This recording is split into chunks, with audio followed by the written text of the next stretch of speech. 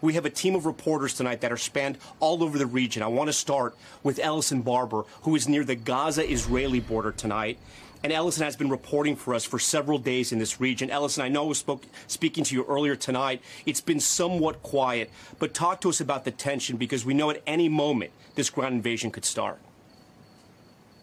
Right, Tom, it is still quiet, but because of the fact that there is this tension that we have seen hundreds, at least 100+ military vehicles, tanks, all amassed near the border in different pockets, and we don't have access all the way up close, but we have seen so much activity, movements of military tanks, military vehicles, artillery, military equipment that would be heavy moving equipment, all of it near the border, massive troop presence. All of that is making these moments, these pockets of time where things are a bit quiet, feel very tense and very eerie.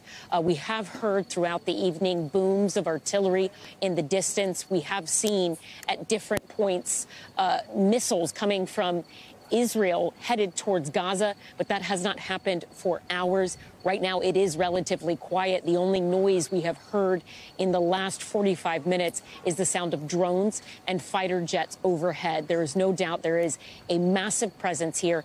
Israeli troops, Israeli forces, they are poised to launch some sort of ground assault at any minute. They definitely have all of the equipment there. Again, we have seen it firsthand as it has rolled by us, just tanks after tanks over the last few days, full of Israeli troops armed, headed towards Gaza. But for now, it is quiet. We are waiting to see what might happen. There are no civilians in this area. The only things you will see when you drive through this area are checkpoints of Israeli police, Israeli military, and then movements, flatbeds full of military equipment headed towards Gaza. Tom? And Ellison, we were out there earlier tonight, and we saw everywhere you look there are troops stationed on Israel's border with Gaza. I do want to ask you, we know there will be millions of Palestinians that are going to get caught up in the crossfire if they are not allowed to evacuate out of Gaza. But we also know there are several Palestinian Americans, and there are American hostages right now being held by the Hamas terrorists. What is being done to get those Americans out? For the hostages, we heard today from the head of the National Security Council for Israel, as he was speaking with reporters in Tel Aviv and was asked about negotiations talks. He said they are not and will not be negotiating with Hamas, that the war cabinet has decided they will launch this escalation of their counteroffensive, that they will attack by land, by sea, by air. They are not having talks and negotiations to get those hostages out.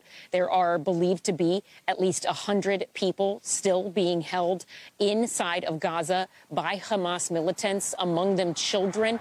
There is one family, an Israeli family, that has been missing, all 4 of them, the parents as well as 2 children. Those children, they are 3 years old and 9 months old. We were speaking with people in Tel Aviv a couple of days ago, and they had talked at the time about how they were frustrated that they felt like the government wasn't moving quickly enough to have a response to this. They told us, regardless of how they identified politically, that they wanted to see some sort of ground assault into Gaza to get those hostages out, and they wanted to see it days ago. So there is surely frustration. We have heard it, as you were reporting, from the families of those who are still missing, but also from people we have spoken to in Tel Aviv. There was this strong desire to see something happen quickly to try and get those hostages out. As the time passes, you have to imagine that their frustration is growing, waiting to see what may take place. In terms of the American Palestinians inside of Gaza, the State Department has said that they believe there are between 500 to 600 Palestinian Americans inside of Gaza.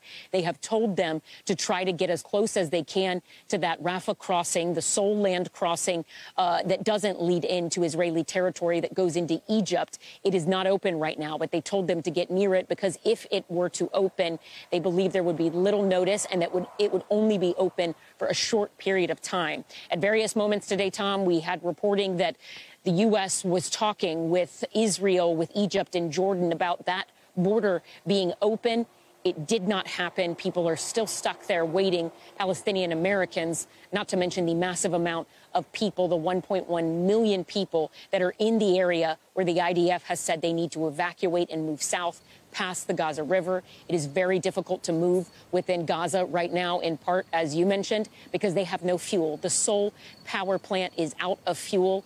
There are constant attacks. We saw convoys hit on Friday that were carrying civilians headed towards the border. The situation there is dire for everyone, and there aren't a whole lot of answers right now for what will happen next.